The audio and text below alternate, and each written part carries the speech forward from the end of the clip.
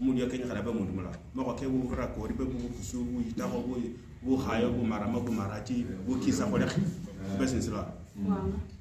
Actually, I'm here to tell you one thing. My fellow brothers and sisters were here. Uluya kitu naita uluya, si ukabila. Wale wazee walikaa pamoja wakaweka watu 18 wakasema nyinyi mnaitwa uluya.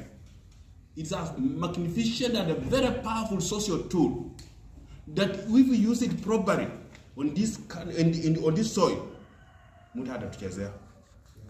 Luya unit is not just a Luya unit that you see that watu wamekuja pamoja. It's a very strong tool that can create wealth, prosperity within using our own human capital.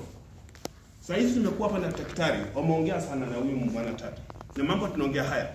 We are talking about the primary heritage of mundu balango mundu. The primary heritage ni usawa. Kabla tukiongea nyingine utongo ni usawa. Baba anaenda kuibura bana. When you talk about what you have been talking about reproductive healthcare, you are talking about the industry that carries the heritage of Umundu Balango Umundu. Yeah, that's the industry.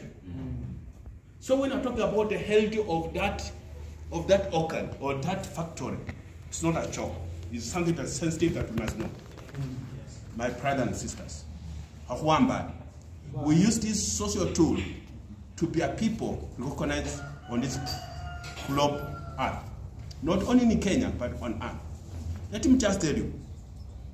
Watu wanamtanganya sisi ate sisi ni wapili katika takrimu za taifa hili letu la Kenya. Hapana, sisi ni wa kwanza.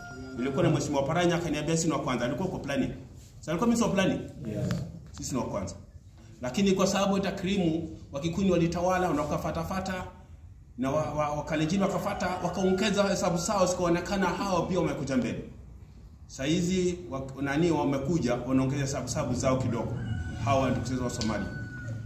Na kwa sababu sisi mtanganyiko na mambo kuelekelekana bi takobi sukabi maramabi bukusubi tacho bi hayo, it have really created and make us be so fragile.